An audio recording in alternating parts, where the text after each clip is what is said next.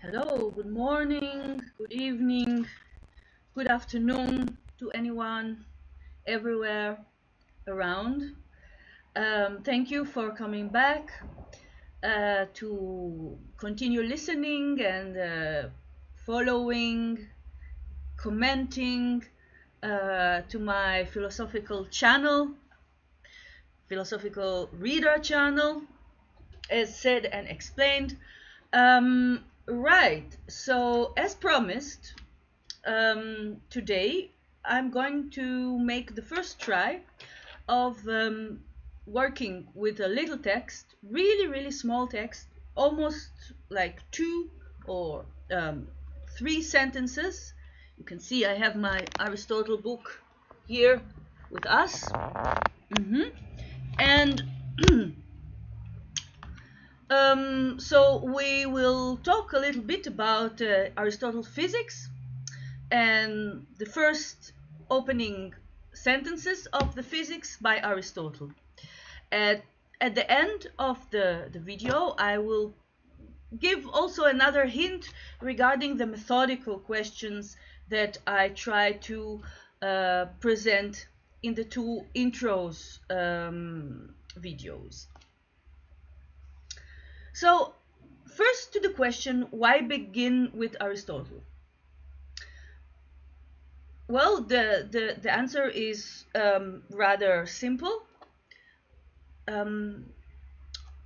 Aristotle, in a way, determined almost all the terms, all the problems, all the difficulties, and perhaps also most of the hints and the solutions that we have in the history of philosophy until today. Indeed, as one comment at least asked, why not begin with Plato? Well, of course, the history of philosophy is always split between the ones working more in the Platonist direction and the ones working more with Aristotle. I confess to be of the second kind. For me, Aristotle really serves as a kind of a compendium. One can find in Aristotle's writings almost everything that one wishes to find, if it is morals or metaphysics or logics or linguistics, and so vital and so forth. So I mean, like his project, his philosophical project, was really enormous. And for me, as I always say, what is most attractive about the writings and the thought of Aristotle is that he is very eager to reach definitions. And I think that one of the therapeutic qualities of dealing with philosophy is actually reach a good definition of a problem, of an object, of some reality. Because I think that when we define rightly, and of course perhaps we will have still the time to think about what does it mean to define rightly, what does it mean to correctly define something, and what is the relation between defining something correctly and being mistaken about something, which in my mind is a part of any definition. But let us leave that for another video, perhaps a precise video on that question and point. When we define something, also in a other therapeutical process, also in medicine, also in psychotherapy, psychoanalysis, we have already a kind of a grasp of what we are dealing with. And this grasp itself can supply some relief, some simplification of our problem. And you will also see that I'm not only an Aristotelian, but also and centrally a Cartesian. And as a Cartesian, I believe that it is not, at the end, it is not complexity or sophistication, but rather simplicity, which is sought after in philosophical questioning. And it is a merit and not a vice of a philosopher when he is brave enough to insist on being simple, rather than on being very impressive and sophisticated, if you know what I mean. Okay, we are already in the 5 minutes away now video, and I still did not read Aristotle. So let me read slowly this sentence from book 1 of the physics. To the ones who are interested, this is 184A10 according to the standard numerization of Aristotle. So here I go. When the objects of an inquiry in any department have principles, causes, or elements, it is through acquaintance with these, that is to say, with these principles, causes, or elements, that knowledge and understanding is attained. For we do not think that we know a thing until we are acquainted with its primary causes or first principles, and have carried our analysis as far as its elements. Plainly, therefore, in the science of nature, too, our first task will be to try to determine what relates to its principles. Okay, one of the most influential, haunting sentences in the history of philosophy, in the history of epistemology, medieval, Renaissance, 17th century, and I think relevant also today. Of course, Aristotle thinks here about the physics, that is to say, about the science of nature, which, as you probably know, for Aristotle precedes the science of metaphysics, that comes after the physics. But he says to us that actually he refers to any inquiry, that is to say, to any method. Indeed, the term, I verified the important words in this passage with the Greek, is inquiry refers here to methodos, to method. That is to say, we have here to do with the question of how constructing a method of inquiry.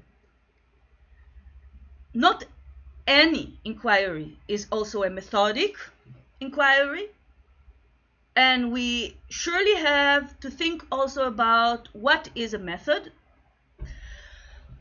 The first thing that I would suggest in order to frame what is a method in this framework, which is Aristotelian and perhaps later also Cartesian, is to say that a method has to do with order and with ordering.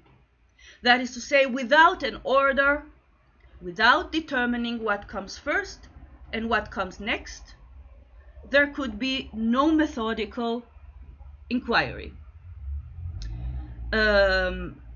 Methodos comes from the term odos, which is a way. That is to say, a method is always a way, it is always a process. It is also a transit from one situation to another. And indeed, in a philosophical or scientific inquiry, as we define it in philosophy, we are talking about a kind of a passage from one state to another. And I will also dedicate a video to this passage between the two states. And I think, for me, we are approaching again the 10 minutes, so I will say very little. Perhaps I will have to delve again into this sentence in the next video. I think that the most important question that this opening paragraph of the physics leaves me with is, what is a principle? Principles in the Greek is archai, which we can also translate as beginning. Beginning is actually arche, is perhaps the simplest and straightest translation. So in that sense, what Aristotle tells us until now is that method has to do with the analysis of beginnings. He also adds beginnings or causes, that is to say aitia, or elements. That is to say, we have several variations of these first items of an inquiry. So I leave us this rather long video with this question: what is a principle? And why do we need principles? What principles are and what principles are not? And I want to say yet now another thing which has to do with the method of this inquiry that I'm trying to make here in this series, in this channel. And this is actually referring to what I said in one of the two intro videos. I said that I think that philosophy is not deep. And it was a kind of a lapsus, but more and more that I think about it, I really find that this was a true statement, a correct statement, the way I see the history of philosophy, rather as a kind of a very as a kind of a cover, as a kind of a surface on which one can see repeating problems, repeating figures, repeating ideas, separating themselves and then joining themselves together again in a very interesting itinerary history to follow.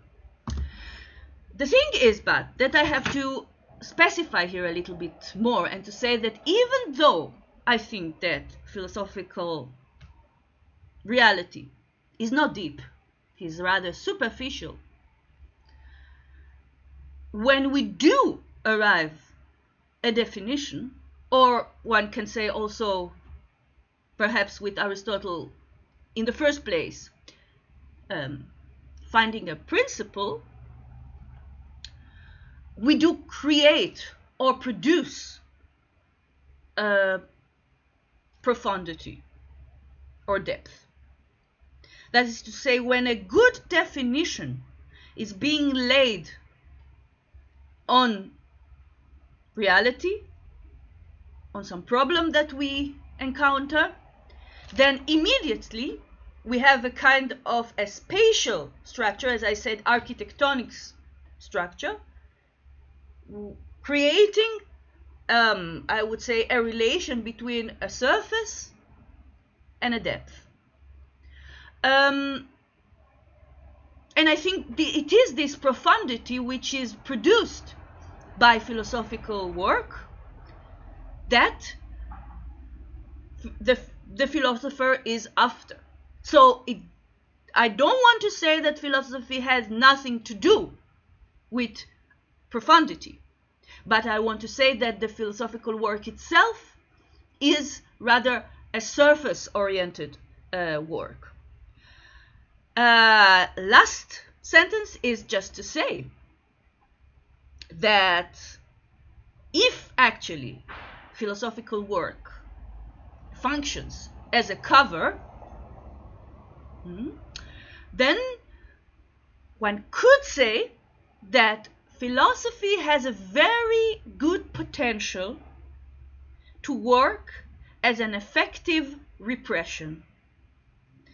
That is to say, philosophical work, philosophical method, can help one repress reality. That is to say, push reality